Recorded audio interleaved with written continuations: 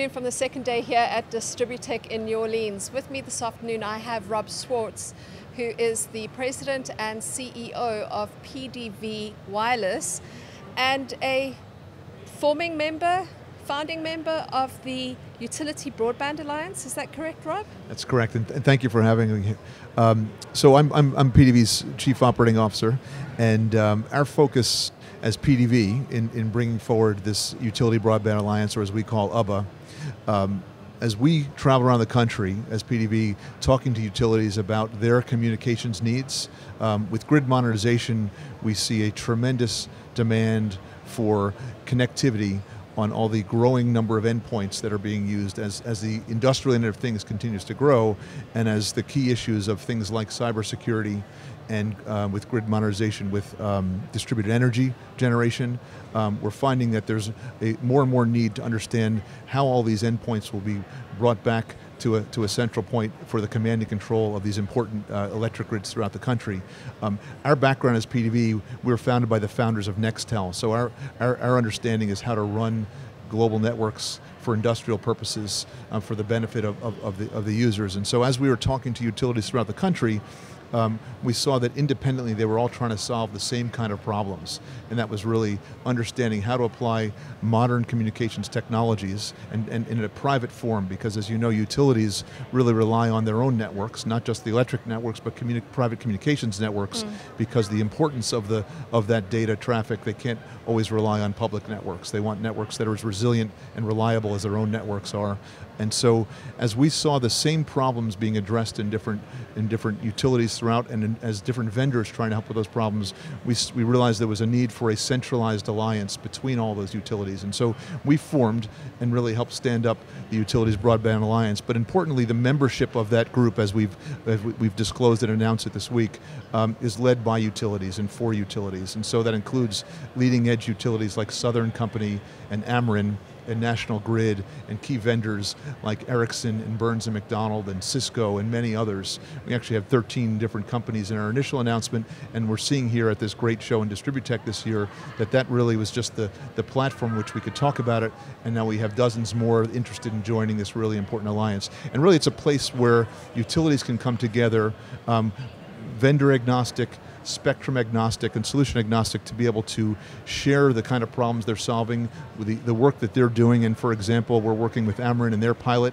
where they're trying to enhance the connectivity, the command and control of their network, both because they need it for resiliency and because of some of the mandates coming from the state agencies. We're working with Southern Company, who's been a market leader of using LTE. They have the largest private LTE network deployed for their own use. They also offer that service to third parties, other enterprises and utilities.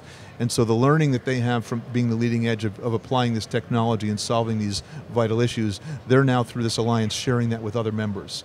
And vendors are coming forward both with equipment solutions but also application solutions. So we want this to be the place where innovation can exist, again, technology agnostic, vendor agnostic, to solve the problems and use cases of utilities. And if you were to summarize the mandate of the Utility Broadband Alliance, what would that be? Yeah, it really is to take broadband in a private form, in private networks, and specifically we see the opportunity from PDV. Our contribution to the Alliance is we have a national band of 900 megahertz spectrum. It's low band spectrum that has very good physics characteristics of it. It propagates, it spreads very well across large service areas, and so utilities who have to cover places where there are no people, where the transmission lines exist and substations exist, we're bringing that to the table so that they can use that as part of the solution. But the overall, the goal of UBA itself, I'm getting used to saying the name UBA.